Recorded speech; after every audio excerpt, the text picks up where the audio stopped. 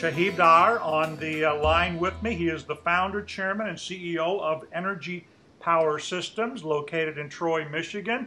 And Sahib is Subhash. I'm sorry, Subhash. Subhash. Yes. Subhash has been in the battery business for a long, long time. In fact, he was just telling me that one of the first batteries he put in a vehicle was in the Chevrolet S10 back in 1993. So, boy, you look good for an old man. How are you doing? I started young. You started very young, I can tell. Well, that's great. Well, look, let's start off, first of all, let's talk a little bit about your company there, Energy Power Systems. Well, we founded Energy Power Systems last year around this time. Actually, August 7th is when we moved into this building that you can't see on camera right now. The thought behind setting up the company was, as you may know, or I will tell you during the course of this interview, that I have been in the battery world since 1982, actually. And the co-inventor, developer with Stan Olshinsky and the rest of the team, nickel metal hydride technology, which we transformed into products, and we put those products in Chevy S10 and EV1 that you may recall. After leaving energy conversion devices in 2003, I was involved in hybrid electric powertrain for a Brazilian bus company. I also ran NR1 and NRDEL for some time, which is a lithium-ion battery company. Right. And also ran a startup company out on the West Coast known as NVIA Systems. So went through this cycle with nickel metal hydride and a couple of lithium-ion battery technologies. And I realized that hybrid electric vehicles or electric vehicles didn't quite take the shape that we were hoping, and we talked about back in mid-90s and late 90s. Right. And the single biggest barrier that is the reason for electric vehicles or even hybrid vehicles not being commercially widespread and didn't achieve the kind of penetration in the marketplace that we have hoped for is cost. Yeah, absolutely.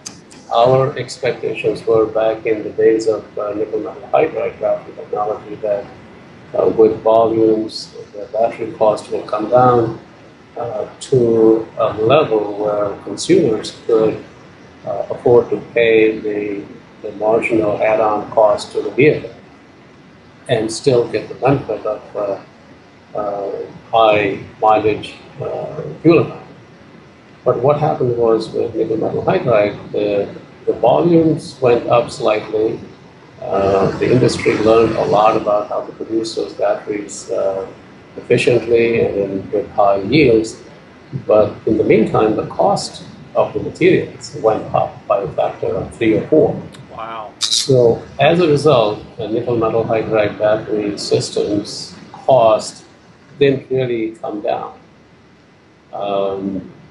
And then lithium-ion industry, which I was part of for quite some time, hasn't really achieved its cost targets that we set out for ourselves over the last 10 years.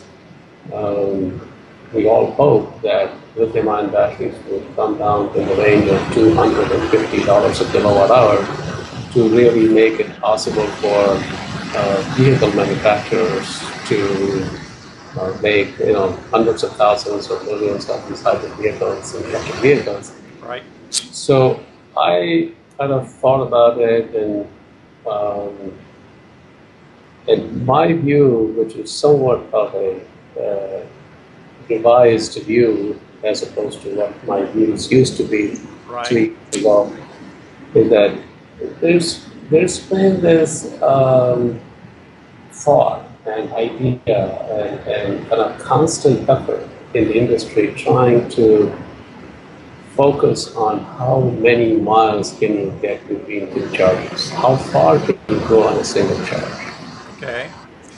And I think the focus has to shift from how far you can go on a single charge to how can you utilize electrons in conjunction with an internal combustion engine to improve the fuel economy of the powertrain, which is a fancy way of describing a hybrid vehicle.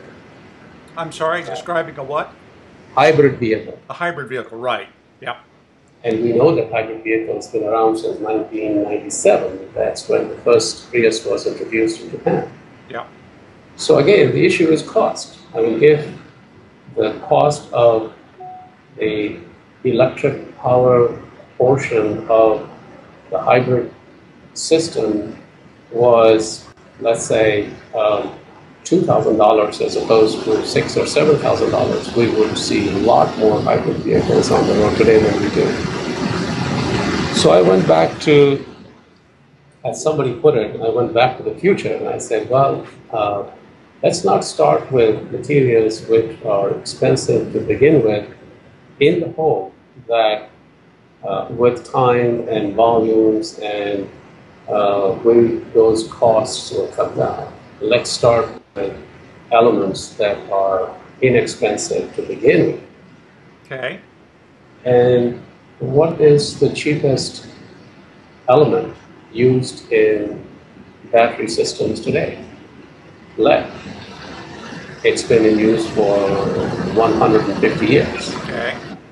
And my thought was that lead-acid battery chemistry has been around for over 100 years. Yeah. But I don't think it really got a fair share of the attention from the scientific and technological community to improvise its performance for a given application. So since the focus has been on energy, because that's what gives you number of miles per equivalent gallon of energy, Right. lead acid does not have energy, but it does have inherently power capability. Okay. Right. And so I said, why don't we focus on the cost and focus on power? Because for hybridization, whether it is microhybrid or mild hybrid or full hybrid, power is more important than energy. And therefore, dollars per kilowatt is more critical than dollars per kilowatt hour. Because for all kinds of hybrid vehicles, you don't need a very large battery. So how do you reduce the cost of electrification on board a vehicle? You either reduce the dollars per kilowatt hour, or you reduce the number of kilowatt hours on board a vehicle. Right.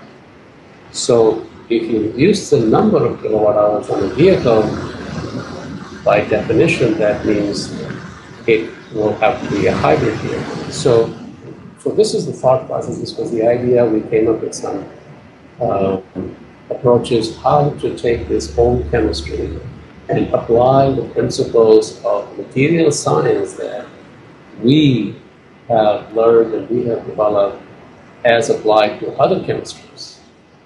Nickel metal hydride or lithium-ion batteries. We said, let's take the principles of the material science, whether it's nanomaterial science, or it's morphology, or microstructure, or other elements, and see if we can apply those principles into lead-acid chemistry, thereby enhancing the power without compromising its energy and without losing the single most attribute of lead-acid chemistry, that is cost. that is precisely the basis for why we set up this company. So.